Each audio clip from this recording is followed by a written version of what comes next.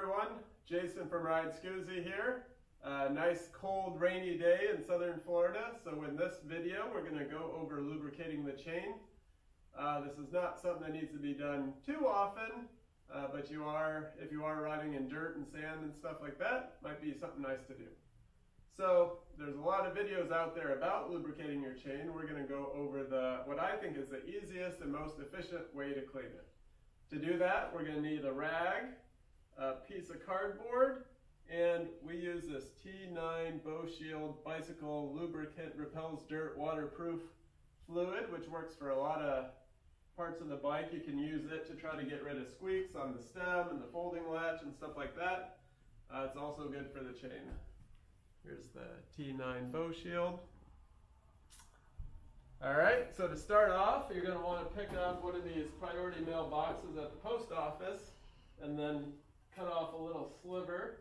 The nice thing about this cardboard, it's a little thinner than other cardboard, and you can fit it right in the freewheel in the back. We'll show that in a second. So, to start off, we're going to be pedaling our crank backwards. So all that we're going to be doing is dropping our lubricant down on top of the lower chain. So you don't want to remove all the grease and lubricant out of the inside there. We just want the lube to kind of drop the dirt off the chain and clean it a little bit. We're just going to point it down to where it's dripping, and then let's see, put my hand here. So it's going to be dripping down, and we're just going to be pedaling backwards for a couple seconds. That's pretty much it. Then we're going to take our rag and we're going to squeeze the outside of the chain. So we only want to get rid of the dirt on the outside. Same pedal backwards. So now we've removed the dirt from the outside of the chain and we've put lubricant on the inside of the chain. So that's pretty much it for the chain. Next, we do have our little wheels here on the rear derailleur. Sometimes those do pick up dirt on the side. So same thing, we're going to pedal backwards and try to get the dirt off the outside and the inside of this one. And then same thing here, it sticks out here, the plastic part. So keep pedaling backwards, put our rag on the outside and the inside, trying not to get it stuck in the chain.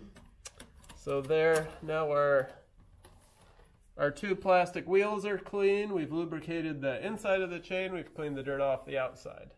The last step, we're going to take our little cardboard cutout here, and because it is the thinner cardboard, it will fit between the cogs.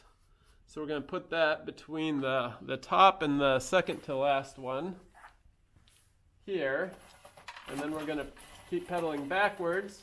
You can twist it a little bit to try to get it to brush up right against, and then go to the next one. Make sure not to bend it. Get it in there. Keep pedaling backwards. Work your way down. And then that removes all the dirt between the gears. So that is it. With those 3 steps, in literally less than a minute, you can get your chain almost like brand new again. Thank you.